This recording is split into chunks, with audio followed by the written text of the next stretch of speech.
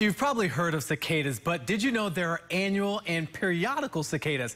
Our Melissa Lefevre talked to an expert about what we are seeing now and what the Triangle will see in years to come.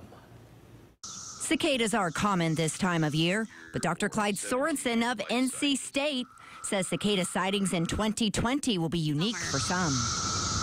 What we're seeing in the northwestern part of North Carolina is an emergence of what we call brood 9 of the 17-year cicadas. And there are 3 species of 17-year cicadas. So in that area, in some parts of northwestern North Carolina, perhaps as many as 1 million per acre coming up simultaneously.